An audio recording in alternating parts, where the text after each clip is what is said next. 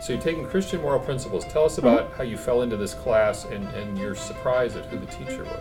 Well, I actually signed up for this class. I don't usually like taking night classes, so I signed up for the class just to fill up my schedule last semester, thinking I'd drop it and add something else. But then I came to the class for the first time to see what it was like, and I found out the bishop was teaching it, so I thought, well, maybe I'll stick in the class. And I did, and it's been really great so far. And he's happy. My mom and dad were really excited when they found out that I was having class with the bishop. I got to, meet him and actually have that interaction with him on an academic level. What you have learned and received and heard and seen in me, do. It's certainly the office of teaching. We have individuals here who want to learn. They want to understand what their faith is all about. And I'm grateful that I've been equipped with the ability to do just that.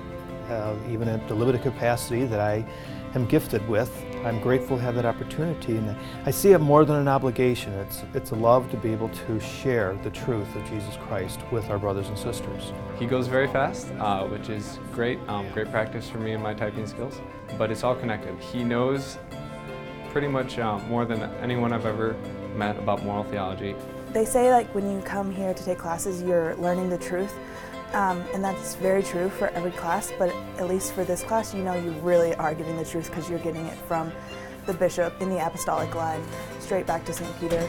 Whatever is just, whatever is pure, avoid evil. We're imperfect people, we're sinners, we're striving for holiness to be with the Lord one day, eternal life. In the meantime, we all have a job to do. Virtue is a habitual and firm disposition to do the good. Who did you take Christian moral principles with? Oh, that's cool. He's a great teacher. I got it with the bishop.